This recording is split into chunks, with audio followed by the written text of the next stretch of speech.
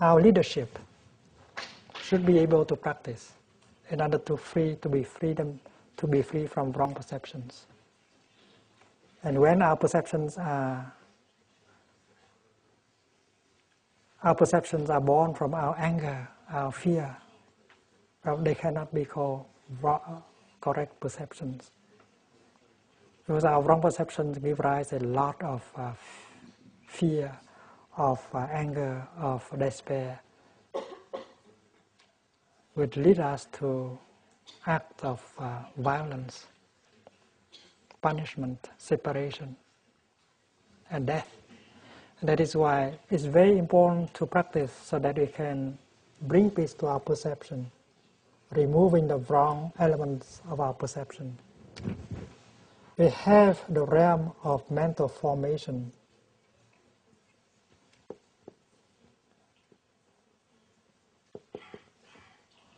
Like a fear, like anger, like a discrimination, like a hope, like a joy, like mindfulness. There are about 51 mental formations. And you have to go home to them and look at them and handle them properly in order for peace to be able to be in our mental formations. And then there is the realm of consciousness.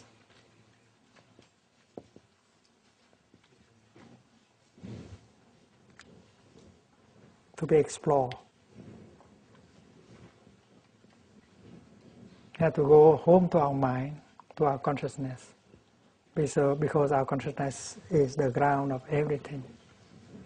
From the ground of consciousness are born our body, our feelings, our perception, and our mental formations. Consciousness is not only the spirit, it is the body. Because not only our bodies contain our consciousness, but our consciousness contains our body. I have arrived, I am home. In the here,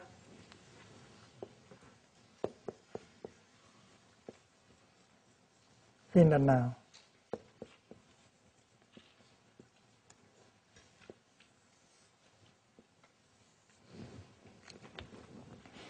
When you practice walking, you might begin by, I have arrived, I am home. I have arrived, I am home. I have arrived. You take refuge deeply in your step. I am home. And home is not an abstract idea. It's not an imagination. Home is your step. Home is your in-breath. They are part of the wonders of life. When you are able to take refuge in your step, you are in touch with all the wonders of life. Walking in the kingdom of God is something you can do right now. It's not a hope. There's not a day when I do not enjoy walking in the kingdom of God. Why should I deprive myself with that joy? Because it's very healing. It's very nourishing. And my friends who sit here, they can do that also if they really want. If you only want a diploma, a high salary, well, it may take time.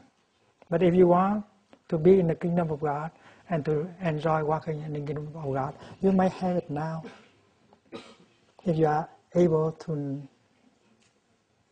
go home to the present moment, and you are offered means to go home to the present moment, your in-breath, which is always available, your steps, always available, and you practice, you enjoy arriving, you enjoy being home. And you know that your home is in the here and the now. In the here, in the now. In the here, in the now. It seems like the here is different from the now. But it's not. The here is the now. If you are really in the here, you are in the now at the same time. If you are in the now, you are in the here also. So here and now, they are not two things. So my left foot and my right foot are doing exactly the same thing, going the same place, here and now. In the here and the now. So these 4 lines are just a reminder, helping you to be established in the here and the now. And if you walk with a friend, 2 friends or 3 friends, and then your collective energy will be stronger, and you support each other in touching life in the here and the now. I have arrived. I'm home. I have nothing to do. I just enjoy being walking in the kingdom of God. I take refuge in the ultimate, like the wave taking refuge in the water. This is possible right here, right now. I am solid.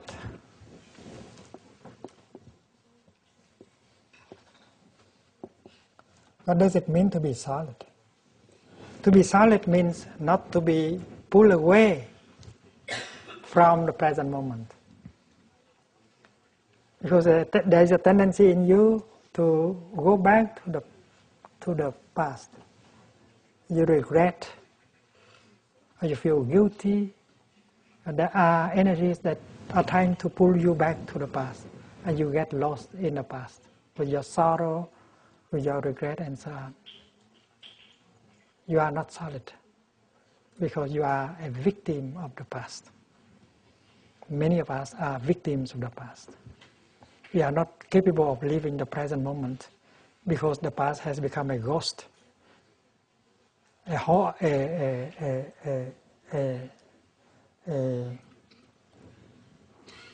phantom that always pulls us back to itself.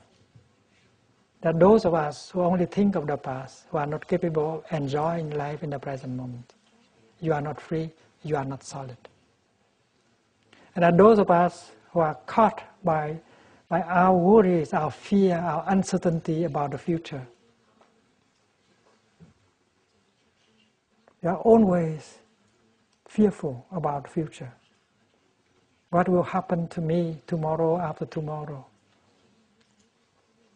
You are a victim of your uncertainty, of your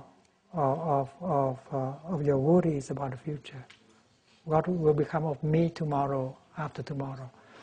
And these kind of worries and fear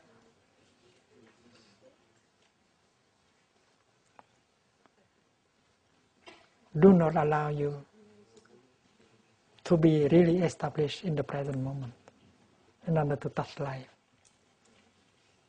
And you are not solid because you are being pulled away by the past, by the future, by your craving, by your hope, by your fear, by your projects.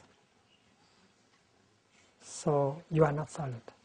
But when you say, I have arrived, I'm home, you cannot get me. I'm in the here, I'm in the now, I am master of myself. And then you become solid. So I am solid is not auto-suggestion. It's not wishful thinking.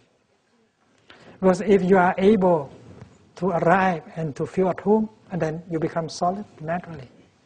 So this is a recognition that you are here and you are now, you are home. This is no longer a hope. This is not an auto-suggestion. This is a reality, and you become aware that you are more solid now.